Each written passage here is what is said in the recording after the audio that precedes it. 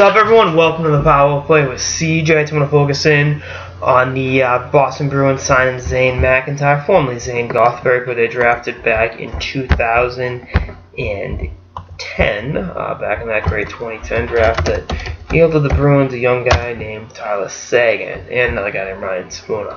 McIntyre took his time and developed at Dakota. Played 2 years in the USHL after getting drafted, and then took his talents to Dakota for 3 seasons.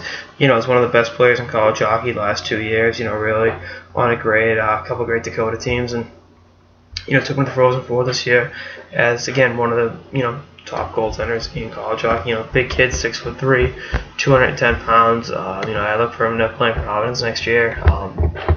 With Subban, it provided the Bruins don't get a veteran backup. Provided the Bruins get a veteran backup. Excuse me. If they do not do that, then so maybe Subban backs up Tuukka, and McIntyre gets the bulk of the starts in Providence. I think either way, it's a good development model. The Bruins have depth at the goaltending position, which is something they haven't had throughout their history. Trust me, when you live through the Andrew Raycroft and the Byron Defoe days. Actually, Raycroft didn't want to call the trophy, but in between Chivas and Tim Thomas, there were some real low points in those interceding 35 years.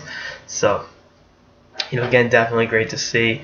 It's the position where the Bruins have a Vezina winner as a starter, and then 2 really good young prospects that can develop into something special down the line.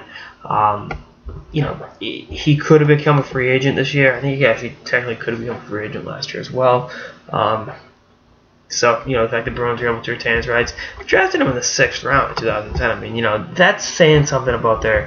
I thought the Chiarelli administration did kind of a lousy job drafting, but to get a guy like that low is definitely a testament to their organization.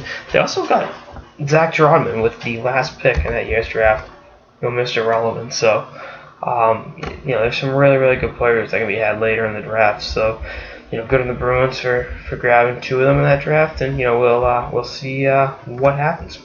Anyway, that's our next episode of the Power Play with CJ. Stay tuned for more episodes throughout the off season and beyond. Later, guys.